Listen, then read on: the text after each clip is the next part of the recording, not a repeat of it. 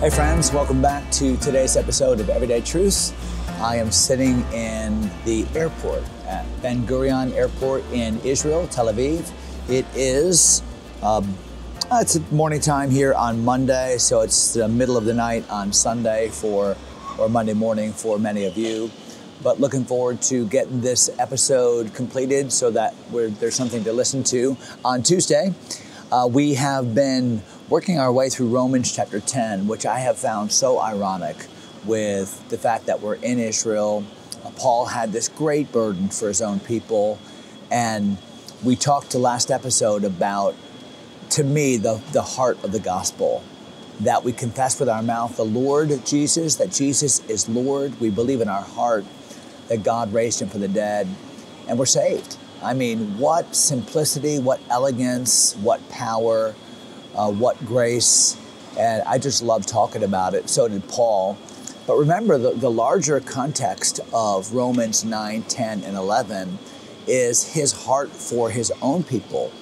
And if the gospel really is that simple in the sense of assimilating it by faith, if we don't have to go about establishing our own righteousness, but we indeed can receive the gift righteousness of Messiah, of Jesus, then why is Israel so lost?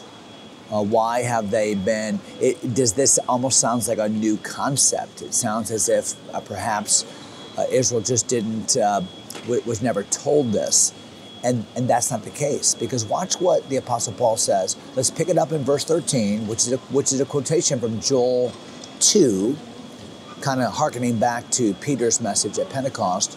But look at Romans 10:13 again. Whosoever shall call upon the name of the Lord shall be saved. The name of God means that for which God is known, his power, his grace, his righteousness. And here, Paul quotes from Joel, and clearly it's a salvation gospel message. So what's the hang up? Well, look at verse number 14. How then shall they call on him in whom they have not believed?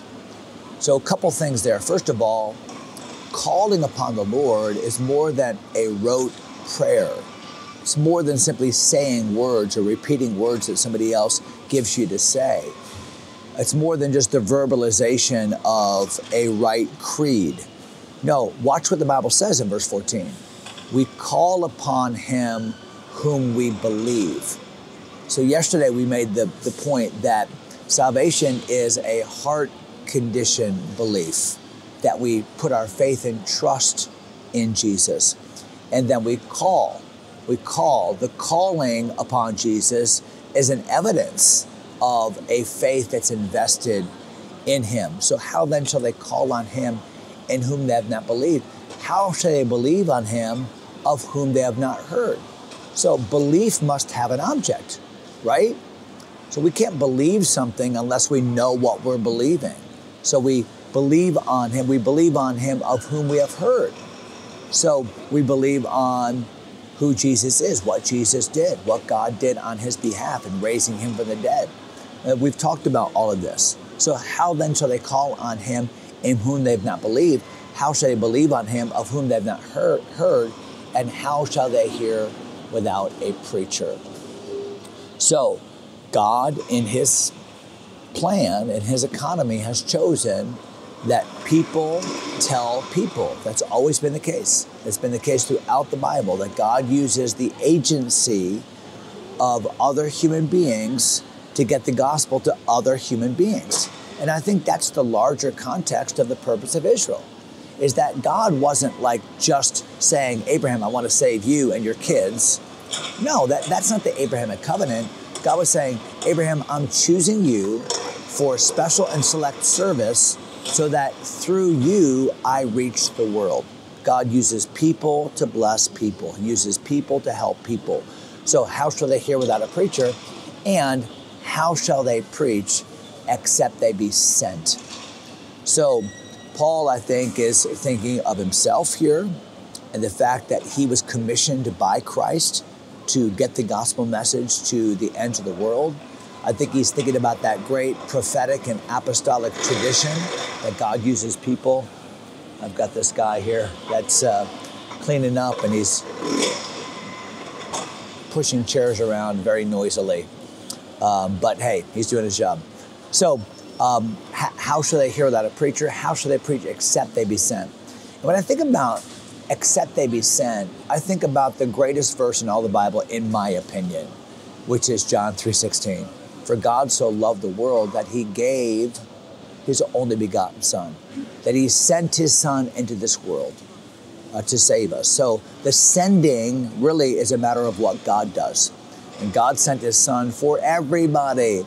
And I want you to take a moment right now and think about the people whom God sent to you in your experience. Maybe some godly parents, maybe a faithful coworker, maybe a Sunday school teacher or a vacation Bible school worker. But who is it that God has used in your life to bring you the gospel? Why? Because that's how God works. I think about how God sent Philip from that thriving meeting in Samaria down to speak to that Ethiopian eunuch in the desert. And that's where we were, in that desert. And God sent somebody to us. Look at verse number 15 again. So how shall they preach except they be sent? And then Paul quotes, I love this, how beautiful are the feet of them that preach the gospel of peace, that bring glad tidings of good things. That's a quotation from Isaiah. A lot of times when you think about the book of Isaiah, you think about it as the Bible in miniature. It says the Bible has 66 books, so Isaiah has 66 chapters.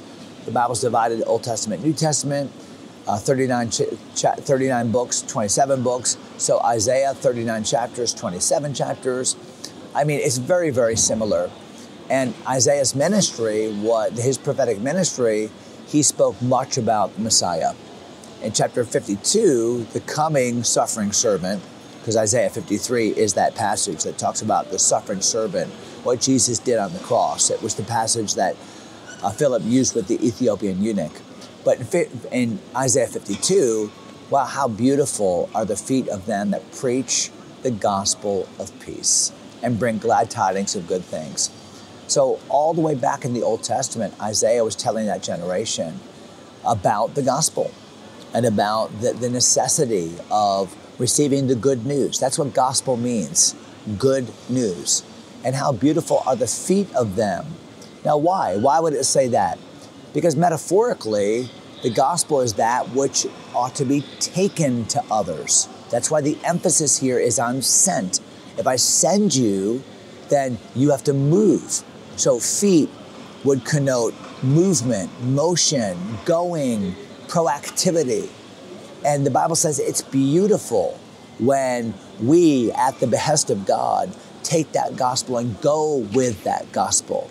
Not wait for people to come and ask us about it, but go. How beautiful are the feet of them that preach the gospel of peace and bring glad tidings of good things. Hey, you know what a good thing is? The fact that Jesus died for you.